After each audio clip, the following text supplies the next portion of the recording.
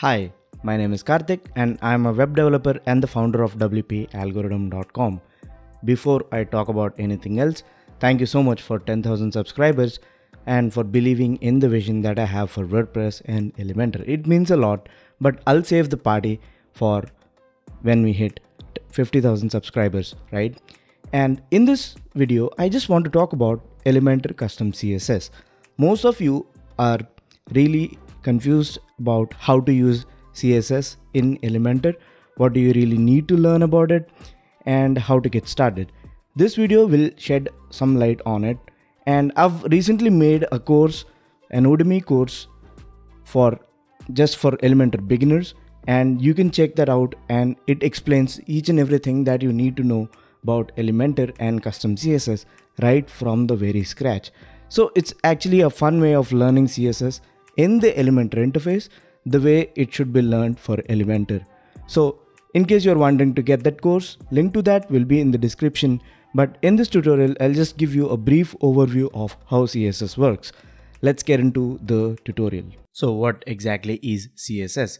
CSS is essentially the style of your elements, and the element can be a section, a column, or a widget. And most of the controls are tucked into the style tab of every section, column, and widget. So there are two practical ways when you'd need CSS.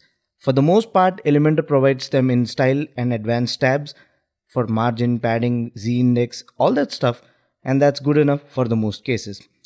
But when you find styles on the internet, or when a client asks you to build few elements, that are not possible using Elementor native interface.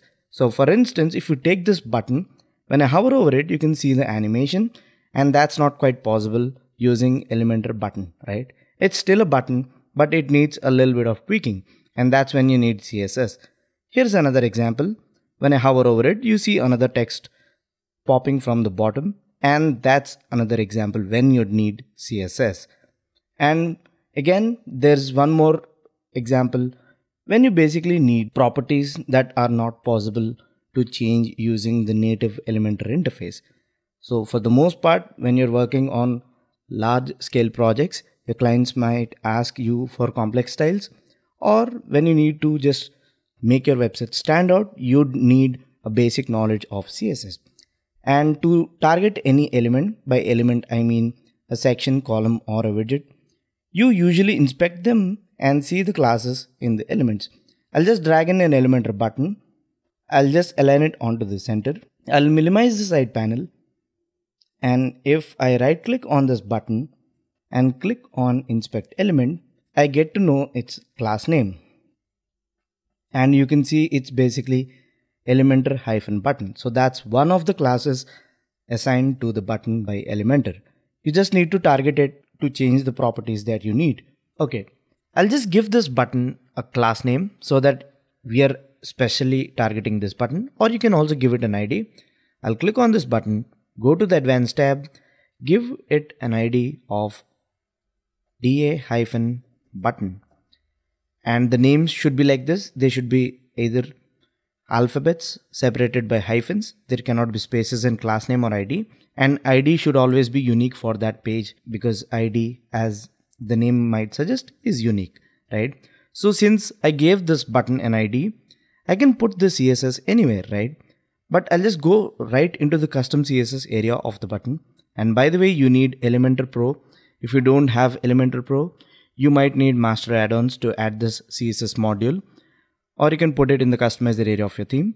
So you can simply say hash, since it's an ID, you say hash DA-button, and then you give a space, and then you say dot Elementor button. Okay, now we're targeting the element, and you also need to add flower braces, opening and closing, right, like this. And within the braces, you need to put the code that you need. So you can simply say background image. Let's add a gradient background to the button. So I'll say linear gradient. I'll specify an angle for that, comma, the colors, red, blue, and green. And just like that, I have 3 gradient button, right? I can change the angle and the whole thing is changed. right?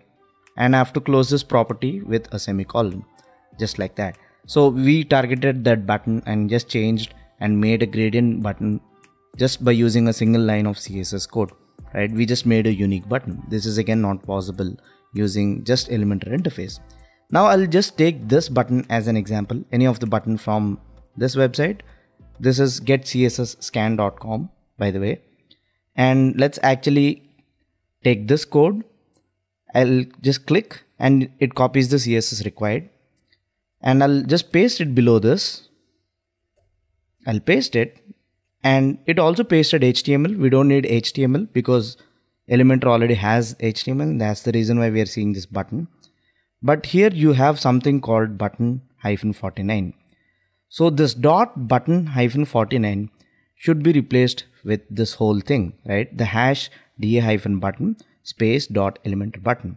If we replace dot button-49 with that, this whole code will basically apply to this button. So I'll actually take the whole CSS, and as you can see, once I replaced that dot button-49 with this phrase, which is our dot hash da-button space dot Elementor button, you see the button gets the same properties, right? So this is what we really want. And just like that, we've ported this button into our Elementor interface, right? When I hover over it, you can actually see this button in action. So that's one way to use CSS in a very practical way to achieve unique designs without writing much of code, just by understanding the way Elementor works. And secondly, there's another property called Css Cursor. You can customize the cursor when you point at it, and there are different properties. So let's say when I hover over this particular intersection, I just want to change the cursor. I can simply click here. Instead of giving it a class name, you can say selector. This is something very specific to Elementor, and give flower braces. And within that, you can use a property called cursor, and the cursor property can take a lot of different values. Let's take the zoom in value and paste it. Since we pasted this into the intersection, whenever I hover over this, I get this zoom in cursor, right? So this whole intersection cursor property is set to zoom in, and that's why I see this cursor. I can also change this to out. You see minus, right? There are different values for that property, and maybe you can try this as well. I'll copy this and paste it in here. You can see the disabled or no drop cursor taking place, right? Just with a line of code. It's not really code, it's quite simple, right? We changed essentially things that we really want in a fun and artistic way. And this is why you need CSS. You need to understand how to inspect elements, give them an ID or class, and then target them using custom CSS, right? If you do that, well, for the most part, Elementor gives you the controls, and when you work on things that Elementor doesn't allow you to, you can create stunning designs. And this is when you need custom CSS. This is just a brief overview of what you can do if you understand CSS. If you want to truly learn CSS, you can get the Udemy course from the link in the description that will explain each and everything of CSS, especially for the Elementor interface, so that you can be a master in web design along with the tools that Elementor provides you. Thank you so much for watching, and to learn more about Elementor Custom CSS, to master it, to learn it step by step from the scratch, check out the Udemy course. Link to that will be in the description. Also, you can get Elementor Pro from the link in the description. Thank you so much for tuning in. I'll see you in the next tutorial. Bye-bye.